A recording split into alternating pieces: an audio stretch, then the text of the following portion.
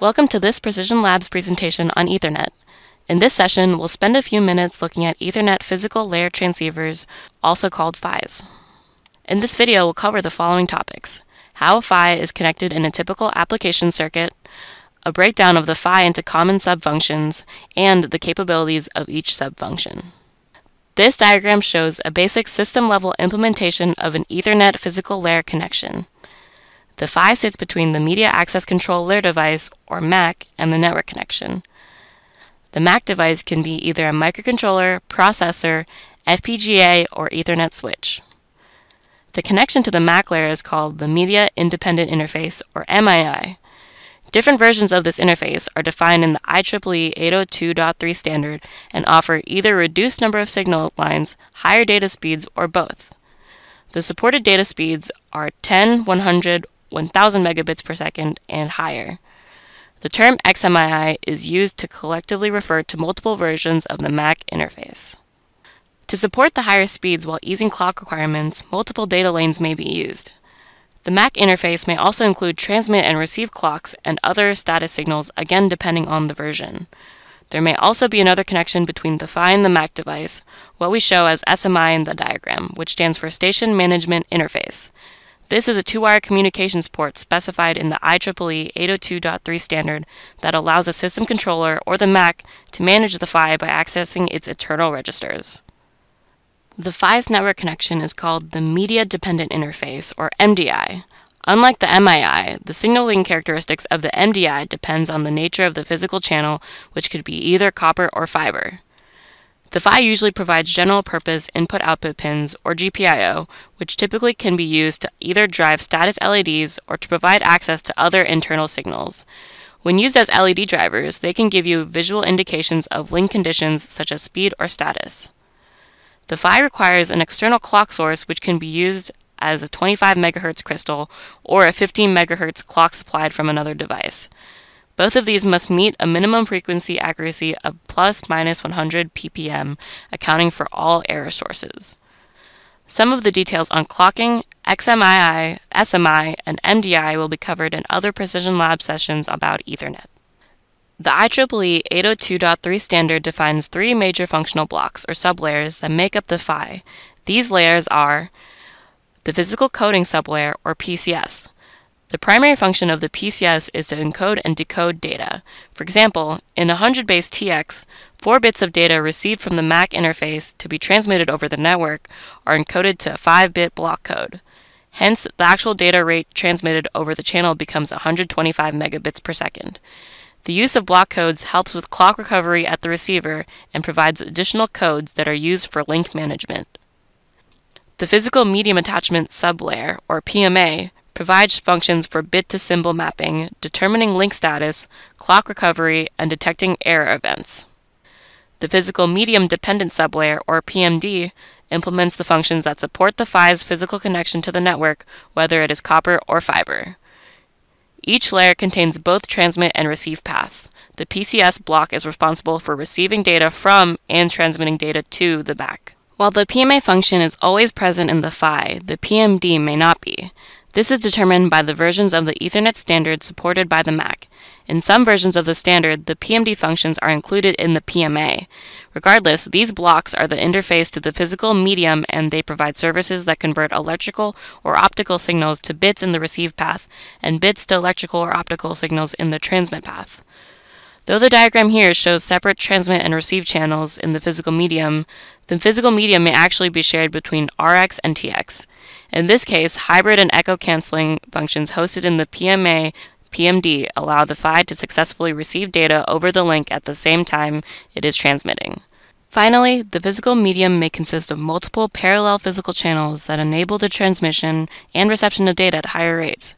For example, 1000 base T uses 4 twisted pair channels, A, B, C, and D, each supporting 250 megabits per second to achieve a total data rate of 1 gigabit per second. The physical coding sublayer, or PCS, provides different services to the MAC layer and PMA. It is primarily responsible for encoding and decoding data passed over the link. The PCS exchanges transmit and receive data and other control signals from the MAC layer through the XMII interface.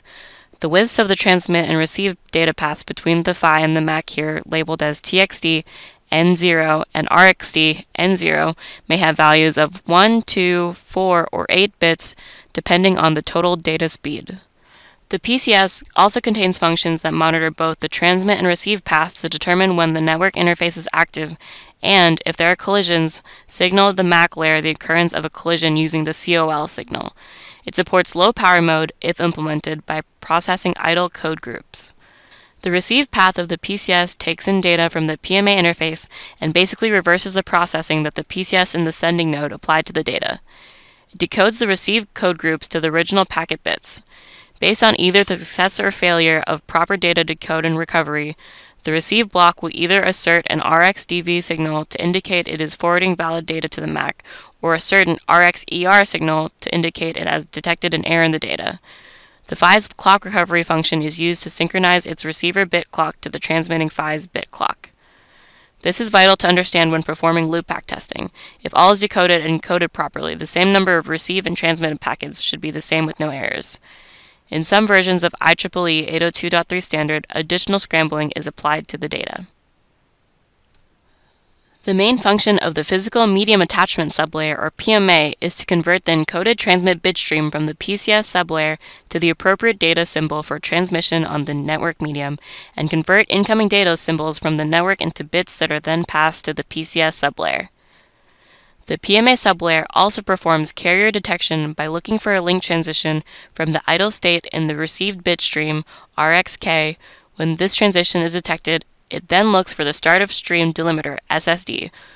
Once the latter is detected, it indicates carrier detection to the PCS sublayer. It also monitors the signal status reported by the PMD sublayer if present. If the auto-negotiation capability has been implemented in the PHY, the PMA sublayer will coordinate with the latter and set the link status indication to the appropriate value pending the state of auto-negotiation and pass this to the PCS. Otherwise, it sets the link status according to the signal status indicated by the PMD. If the PHY does not support auto-negotiation, it may instead include an optional far-end fault detect capability. If the PHY detects a physical error condition in the receive channel, it will generate a fault indication and insert this in the TX channel stream. If it receives a far-end fault indication in the RX channel, which is a special symbol pattern, it will begin transmitting an idle symbol pattern to assist with re-establish of normal communications. Note that far-end fault detect is not supported if the PHY is capable of auto-negotiation.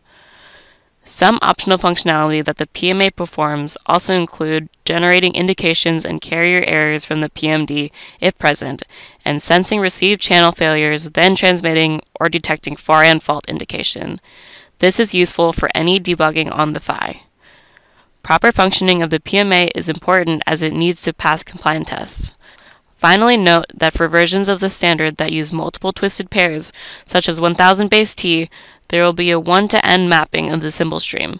For example, 1000 base T uses 4 twisted pair, designated as channels A, B, C, and D. The physical medium dependent sublayer, or PMD, if implemented in the PHY, is primarily responsible for converting the TX symbols to the appropriate physical signals used for the network medium.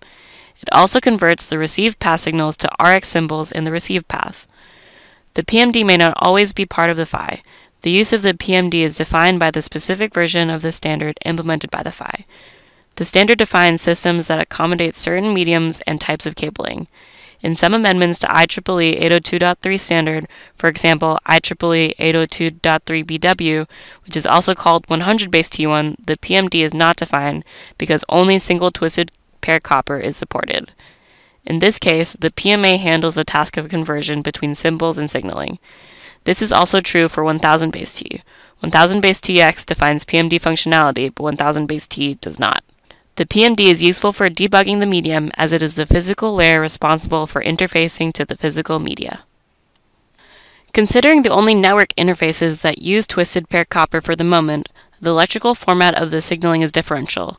Some examples of the types of signaling used include 100 base TX using MLT3, 1000 base T using PAM5, and 100 base T1 using PAM3. Examples of MLT3 and PAM5 are shown here as ideal signals.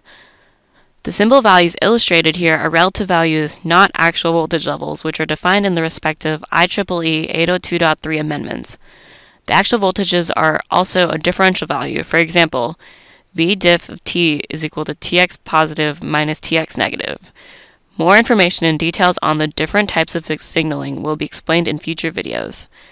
If the network uses copper cable, the differential signals are usually driven into a twisted pair differential impedance of 100 ohms. The IEEE 802.3 specification clauses listed here contain details on the PCS, PMA, and PMD functions in the PHY, broken down by link speed. As used here, the notation of 100 base X represents both copper 100 base TX and fiber 100 base FX versions of the 100 megabits per second specification. The PCS and PMA functions are identical for either copper or fiber, because they are medium independent and are described in Section 2, Clause 24 of the standard. Because the PMD depends on the physical medium, the copper and fiber versions are described in different clauses, Clause 25 for copper and Clause 26 for fiber. Section 3 of IEEE 802.3 covers the various versions of 1 gigabit per second Ethernet. 1000 base T is described in Clause 40, while long and short wavelength fiber versions as well as short-haul copper are described in clauses 36 through 39. Thank you for viewing this Precision Lab session on Ethernet physical layer transceivers. To find more Ethernet technical resources and to search TI's portfolio of Ethernet PHY products, visit ti.com/Ethernet.